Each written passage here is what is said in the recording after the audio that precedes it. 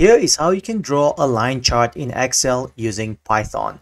Select any cell and enter =py and press Tab key to enable Python editor.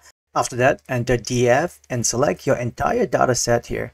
To plot a line chart, we will create an object named AX and assign it to the plot function.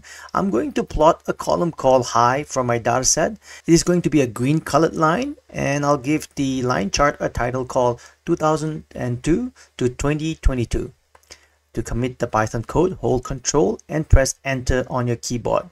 To make the chart visible, go to Python Object and select Excel values from the drop-down list. Let's remove the border as it looks kind of hideous, at least to me.